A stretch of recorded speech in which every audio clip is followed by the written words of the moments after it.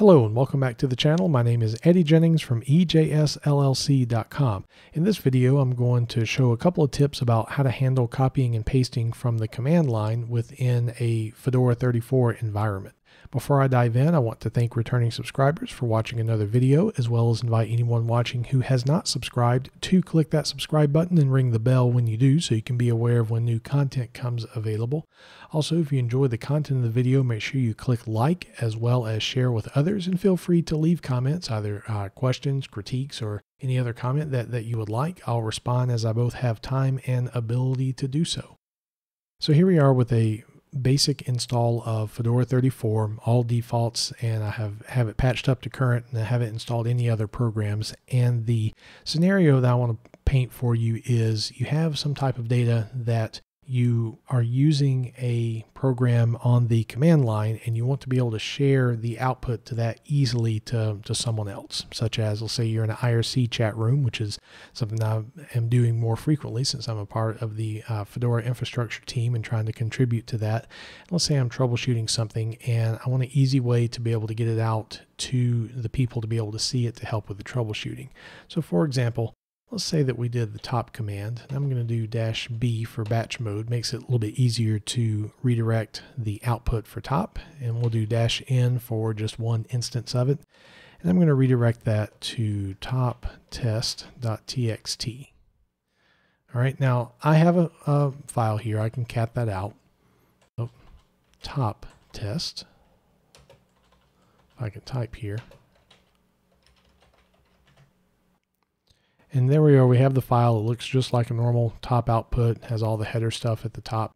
And so if I wanted to share this with others, there are a couple ways I can do this. Since this is a text file, I can email the text file. I can open this up in the text editor and copy the data and paste it to some type of Pastebin service. And if you're not familiar with Pastebin services, they are basically websites that let you share plain text with others. You can either upload a file to them. Some you can literally copy and paste your text into the browser. It generates a link. You give the link to the other person and they can see your information that you're wanting to share. Also, you can, if you're in a non-console environment, here I'm in the desktop environment and I'm running terminal, you can highlight and do Control-Shift-C, and that'll copy your text and you can paste that to wherever. But let's say that you're in a situation where you're actually at the console, so you don't have the luxury of being in a GUI and copying and pasting. Or if you are in a GUI and you don't want to have like a middleman trying to share this text out, fpaste is something that you're going to love. So I'm going to clear my screen. And this time I'm going to do top BN1 again, and this time I'm going to pipe it to fpaste. And what this does is create a link to the Fedora Pastebin service, even though it says paste.centos.org. And this link is going to have everything that would have been visible with top-B-N1. So let's right click and open this link. It'll take just a moment or so for my browser to open. This is on a VM, so it's a little bit slower than normal. And here we are, we have our browser, and you can see the output of what that command would be. Now notice how you have pluses beside this stuff. It's literally outputting what would have been in my terminal. So of course I didn't have a large terminal window, but this is a very easy way to share the information with someone else. And notice it says this paste will expire in 23 hours. That might be configurable. We'll check that out in just a moment. But this is a very easy way to make that happen. And like if you're in an IRC chat or something, you simply copy the link, paste it in there. They can click, they can see, and everything is good. Now, this is not available from the best I can see on an Ubuntu system, or at least if it's available, it's not available in the repos. There may be a way of making that available, but I know this is available on Fedora.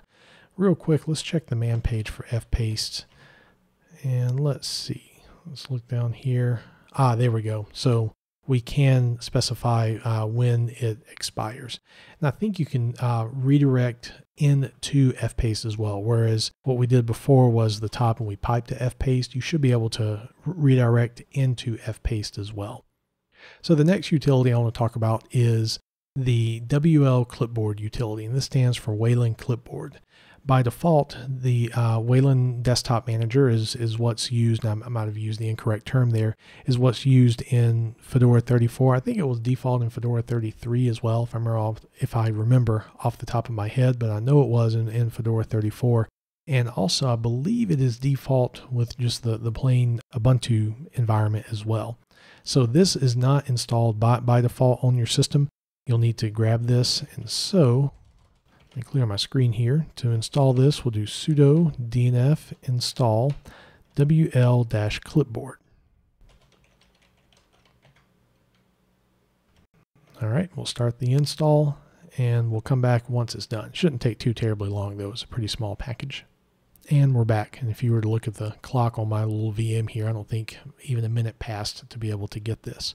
So what wl-clipboard gives you are several commands, one of which is wl-copy, as well as wl-paste.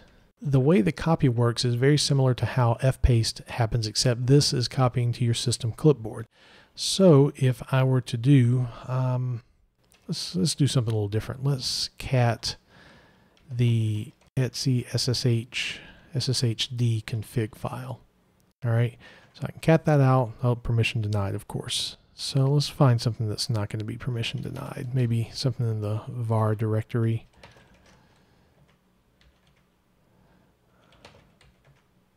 And all those are owned by root. Okay, I can read some of these. Okay, we can read the DNF log. So let's cat dnf.log. There we go, and we get some stuff. Now we could send this to fpaste. We could output this to a text file and such, but let's say that there was something else that we were wanting to do, and we wanted to just copy this to the system clipboard, and then you paste it to wherever else that you need. So to do this and make it a little bit easier in the Wayland environment, you would do your command. So we're going to cat dnf.log, and we're going to pipe that to wl-copy. All right, so now let's open a different program. I'm pretty sure LibreOffice is here by default, or LibreOffice Writer is at least. We'll open this up real quick. Might pause the video if this takes too long. Hopefully it doesn't. All right, so we're here. Now, I'm just going to do unformatted text. There is our text from the command line, all a couple of pages of it, because this was a log file, actually 163 pages worth of text. And that's very easy to make happen, just piping to wl-copy. You can also paste as well. So let's say that we had, let me not save this here. Let's say that I did the quick brown fox jumped over the lazy dog. It's one of my favorite little items to do. So I'm going to make me a quick text file here, and we're going to just call it foo.text. I'm going to type in the quick brown fox jumps over the lazy dog. We'll save that. Oh, I'm in the var directory. That's why I can't do that.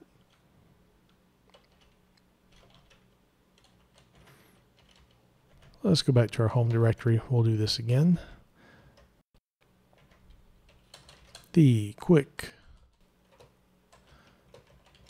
brown fox jumps over the lazy dog. All right, so we have that. We'll cat this. Let's say that you had this particular text and you got it from some other application, and you wanted to paste it into the command line. So one thing you can do is use the Control-Shift-V option. That can work, but let's say there was something like a little more programmatic you wanted to do. What you can do is wl-paste, and that will copy your text into the command line. These utilities are not, the be-all, end-all of copy-paste. There's a variety of ways of handling it, but I figured I would share them with you.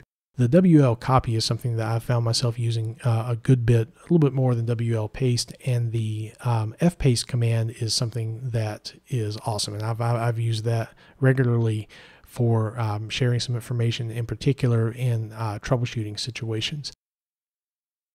So I hope you found this useful for you with your endeavors of trying to deal with copy and paste in the command line. If you enjoyed the content, make sure you click like and also share the video with others that might find it useful. If you haven't subscribed yet, make sure you do click that subscribe button and ring the bell. And if you have subscribed, thank you for coming back to watch another video. As always, thank you for taking the time to watch, and I will see you the next time.